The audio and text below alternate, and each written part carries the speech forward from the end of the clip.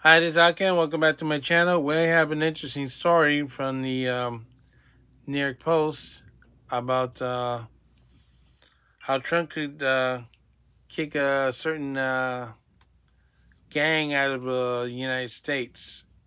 Yes, it's from the New York Post by Jeannie Tars. Not sure how it's pronounced.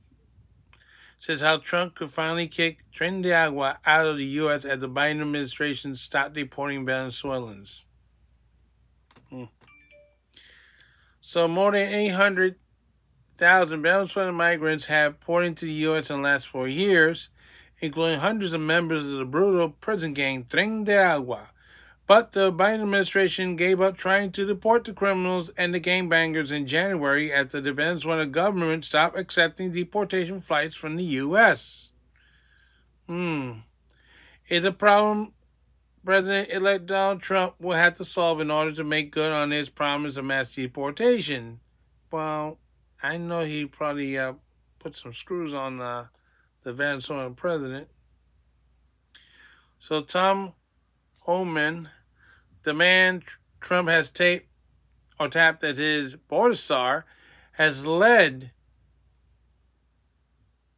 the deportation and the border security efforts. Said the incoming administration had a lot of leverage to force Venezuela to start accepting deportations, including threatening to even more sanctions and withhold aid, which is $209 million last year. He got El Salvador to take back MS-13. He got Mexico agreed to the Remain Mexico program. So I have faith that President Trump to work with the President of Venezuela, Woman said. Venezuela has been the biggest source of migrant traveling to the U.S. Millions of Venezuelans have left their home country in recent years, fleeing the corruption and the economic collapse brought in by the communist regime of President Nicolas Maduro. Yes, Maduro. I can make all jokes about him all day. The Biden administration instituted policies that give Venezuelans temporary protection status, which shield them from deportation and fast-track work permits, making the journey even more attractive. So Tren de Agua saw an opportunity winning the influx of Venezuelans in the U.S. and beginning to pose as asylum seekers as they sneak into the country. Many members avoid getting the gang's signature tattoos to go undetected when crossing the border. Former acting ICE chief Ron Vertillo, who served during Trump's first term, said that the gang only began to show up on the radar of border authorities and local cops during the Biden administration. There hasn't been an arrest of a Tren de Agua member in reported CBP data before 2021. Think of that. That's incredible. I was in the government for 34 years. I never heard of Tren de Agua until I left in 2021 when it became a thing in New York, Ventillo said the Post. The Venezuela prison gang now has set up shop in at least 16 states, and its members have included or committed horrendous crimes, including the murder of a Georgia nursing student, Laken Riley, whose murderer is now be facing life in prison. The memorandum on deporting Venezuelan migrants means that the Tren de Agua gang members can't be deported either, even when cops identify them as a threat. Some members of the gang had been released from custody after getting busted for minor crimes and went on to commit violence. One alleged example is,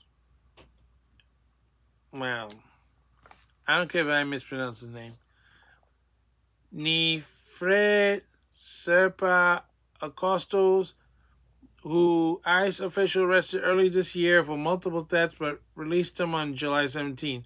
A month later, he made headlines when he was allegedly part of a on-crew who stormed an apartment complex in the suburbs of Aurora, Colorado. Serpa Acosta has already admitted to being a Tren de Agua member and has tattoos to prove it before ICE released him, Homeland Security sources previously told the Post. Venezuela has been accepting U.S. deportation flights almost weekly until January, Wall Street Journal. That's all came to a screeching halt when the Biden-Harris administration imposed new sanctions on the authoritarian regime, and is now up to Trump to figure out how to start deporting Venezuelan criminals again. Here's how he can do it. Wes Tubler, who was in charge of the Drug Enforcement Administration offices in Caracas in 2012, said restarting the deportations could be done through a business-like approach to crush the oil-rich country economically. They won't have a choice with Trump because if he extends his hand and tries to do something with them reasonable and Maduro puts his finger up at Trump, Trump is going to do everything he can to crush them economically, said Tobel. A spokesman of Trump didn't respond to a request for comment. While the task is complicated, Trump could make attempts to forcibly send Venezuela's gangsters back to the country without the permission of the government, says Venezuelan dissident Daniel de Marto.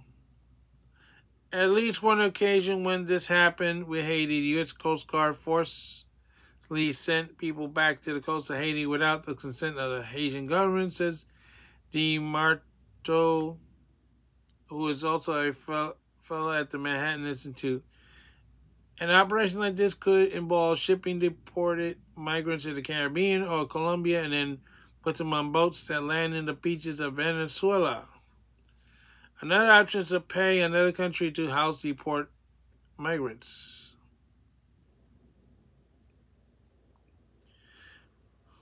John Faber Cartor, who previously had Denver ICE office, says Trump could certainly approach a country like Colombia in exchange for aid and economic trade.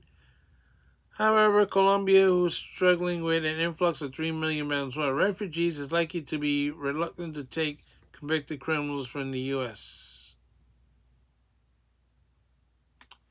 So, the Biden administration has dug a big hole for the Trump administration to take care of this situation. We had to see what happens, but if Trump was able to do it the first time around, he should be able to do it the second time around. It's just that, well, folks, 4 years ago, you elected the wrong government to lead the U.S., and now you're paying for it. And other people who didn't want this now paying for it dearly. So this is Alcan saying so long for now, and don't forget your stop.